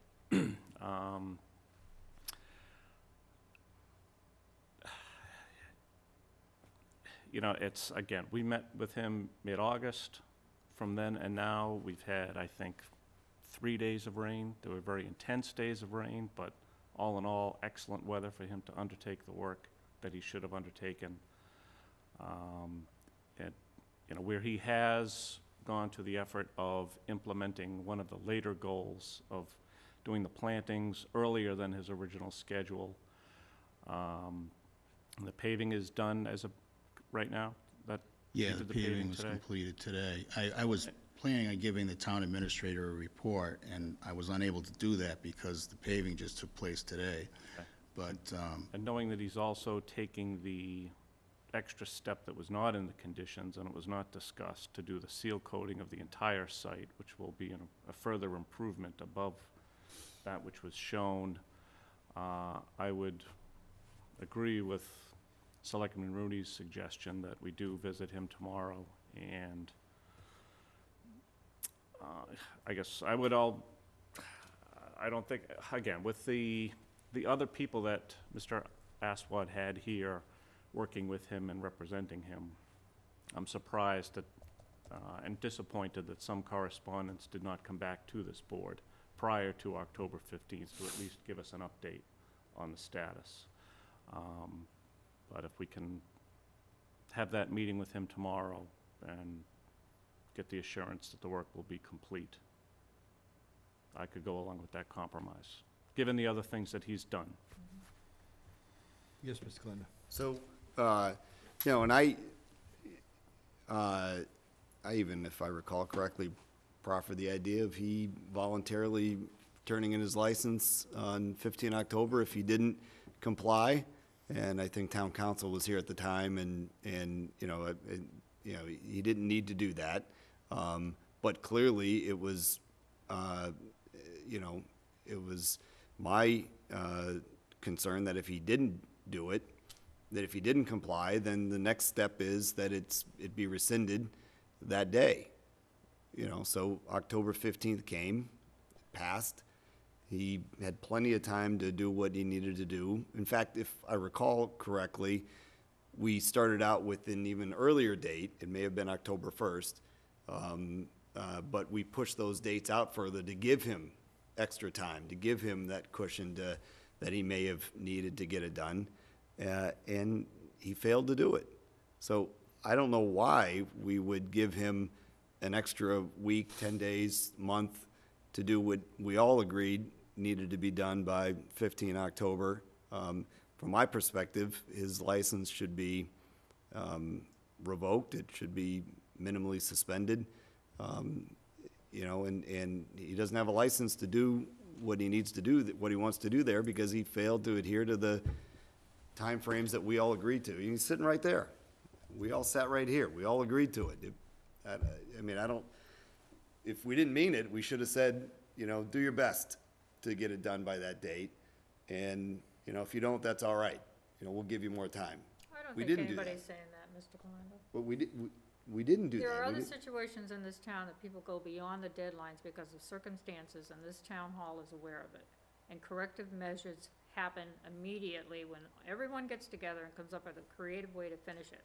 I agree with you, there's a license on the line here. But on the other hand, we're talking at best another 5 to 7 days. And a license is gonna be renewed in another 6 weeks, which runs the risk of not being renewed at all, period. Yeah, my guess is he's allowed to do this and keep the license while he's in violation.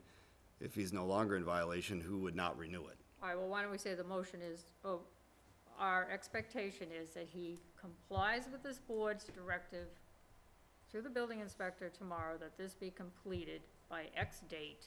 If not, he's back in here and he doesn't. I will only say I believe that we did that Okay. at our last meeting, and the date is coming past.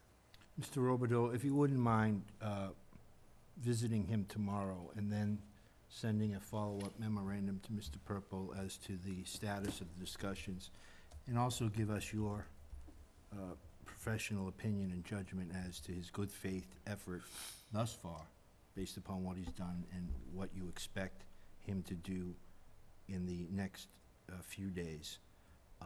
And to the extent that he needs to be brought in as a result of that report, we can have him brought in at next meeting. And just for information, I am not going to be at the next meeting. I'm going to be on the West Coast. we can have a hearing on that date for noncompliance.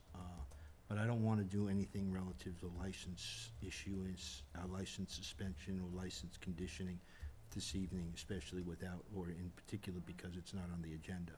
But let's get some more information. I understand your concern, Selectman Kalenda. I think to the extent that we get this memorandum and it does not, and the opinion of our building inspector is going to be very persuasive for me relative to his efforts at compliance and ability to comply. Don't get me wrong. There's no one who could have left the meeting we had with him with any confusion as to his responsibilities and dates for compliance. I agree with you 100%. And in fact, if I recall correctly, unfortunately,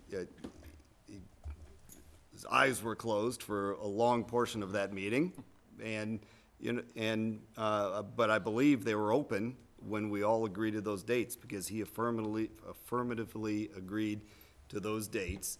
And, I guess my only other question is administratively, and then it looks like I may be standing here alone on this, but when we agreed to those dates and we said what we did and he agreed to that, and now it doesn't happen, who has the authority to suspend or revoke a license? Is it We do. this board? We do. This is licensing Then- authority. Then that is my recommendation. If I think it should be immediately suspended, and if he wants to continue to work with you or others to try to, cure the defects, and we want to hear that, then, we surely can. But I believe that since we all agreed to the dates, he doesn't need to be here because that discussion already took place, that we should suspend the license until such time that we have an additional meeting or information from you through him as to whether or not he is going to cure the defects. Yeah, I'm not inclined to, even to the extent it's in my power, it may not even be in my power, to not allow a motion to suspend his license because of the lack of notification and due process issues. I do think he should be here for that type of a hearing.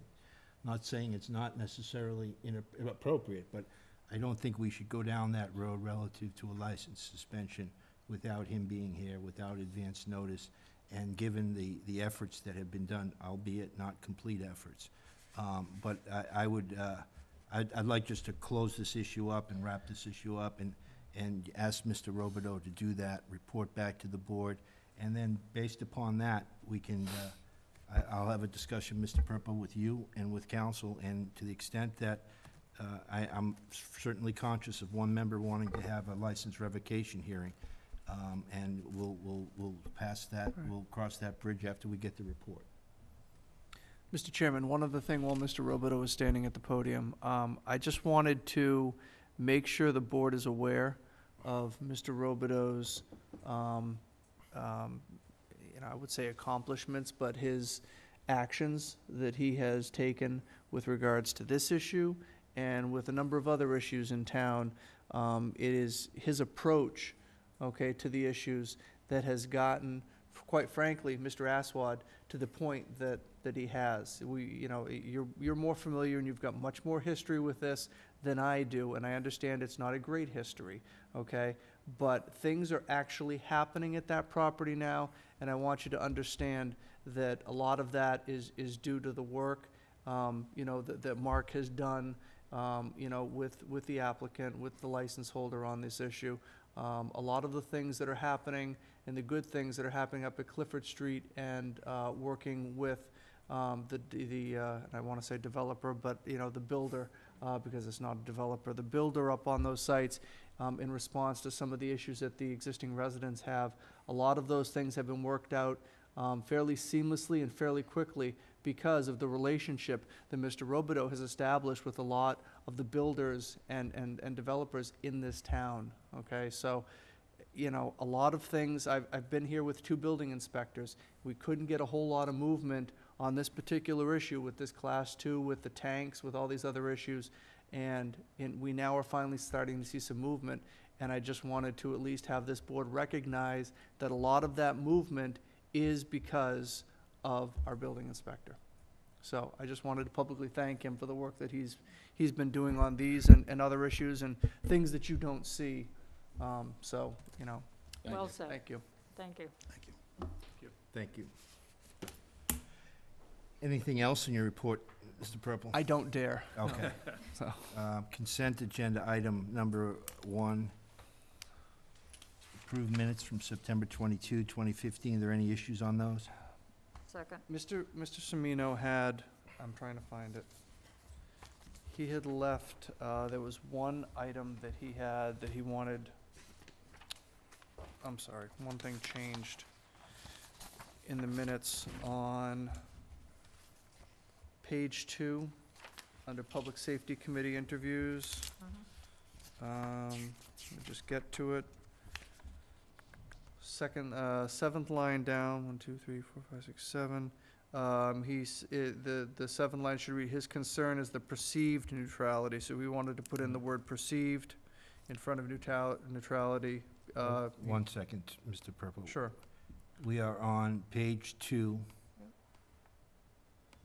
Page 2, line 7, the line that begins, and an ex officio member, not a voting member. Yeah, Okay, he wants to change, his concern is and wants to insert the word perceived neutrality that the 2 firefighters can provide to the committee. okay. I'll make a motion to accept the minutes as amended. Second. All in favor? Aye. Aye. One abstention. Call annual town meeting for April 11, 2016, an open warrant. Second. All in favor? Aye. Aye. Aye. Reappoint Jennifer P. Hansen, Hansen, to the Southborough Cultural Arts Council. Term to expire November 5, 2017. Second. All in favor? Aye. Aye.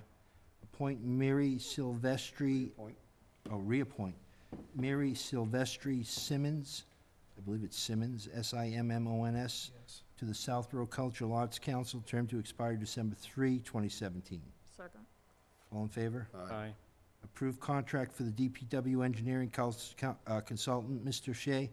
I asked you beforehand if you would just take the discussion on this issue. So, again, this is one of our previous meetings, Mark and Karen had requested permission to advertise to to engineering consultants to provide the assistance that was be needed in the DPW office because we were not able to fill the full-time position that the DPW has. So this Park Corporation has proposed an individual with a couple years' experience. It's a Wentworth graduate. This individual has an engineer in training certification already, so he's passed that examination, is also a licensed soil evaluator. So this is a service that aligns with my line of work. I know that we have a number of Wentworth graduates in our firm as well. They are typically will provide interns to us, and more often than not, we retain those interns as full-time employees with the excellent level of education that they come to us with. The rate that has been proposed is, I believe, $83.75 per hour. That rate is comparable to rates that I know that we have from our firm for people with that level of education and experience. Slightly less than another quote that we had received from the engineering firm VHB. I know we have not had success in hiring a full-time person to come on board with the town, and I think this would be a great opportunity, as explained to us by Karen and Mark, to have the services that are not being done by the full-time staff individual that we would have otherwise had on board, to start getting some of this work done, and provides us a good opportunity to bring on board a skilled individual that also has the potential to tap into resources in a larger engineering firm should questions arise on some of the tasks that he is asked to undertake in the town. Thank you, Mr. Shea. Any questions on behalf of this board? Just to follow up, I spoke with Karen earlier, and you have an email from her on my question. Exhibit C will be changed to delete the word staff. Okay. Thank you. That's all. Is there a motion? I move to approve the contract for DPW engineering consultant. Second. Can I add something? For a Sure. trial period of 6 months, which is stated in the letter. Is this So part if of the you- contract? Isn't it? Yeah. Yes. So if you, I think if you vote to approve it as presented, because it's approved, it's as a 6-month contract, unless you want to put those words in there specifically. I would prefer to put the words in there. Okay. That's on Karen's cover letter, that's fine. Is there a second? Second. All in favor? Aye. Other business properly before the board, annual performance evaluation of town administrator. It's always a challenge to talk about somebody when that somebody is sitting directly next to you. But in this instance, it's an easy discussion insofar as the town administrator evaluation, the synthesis of the evaluation, which each member has in the packet and which the town has at their disposal. It is an easy discussion insofar as Mark has performed above and beyond, I think, each member of this board's expectations in dealing with issues that come before him effectively, efficiently, expeditiously,